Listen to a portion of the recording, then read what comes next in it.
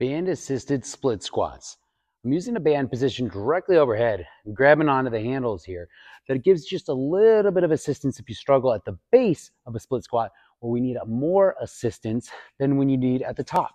And so that's where you're able to control, one, with the level of resistance band, but two, based on how high your hands are over your head, how much assistance you need. The more you pull that band down, the more assistance you're going to get.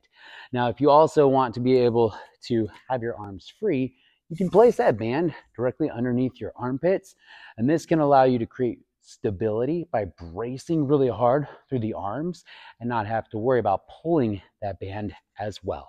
Make sure you're even on both sides and try not to keep your body going into this forward lean position. So we do want to think inhale down, so we've got a nice vertical chin, vertical torso. Exhale on the way up, and think pushing through the entire front foot by about 70% and only about 30% on that back foot, mainly on the toes, to be able to drive you up and through.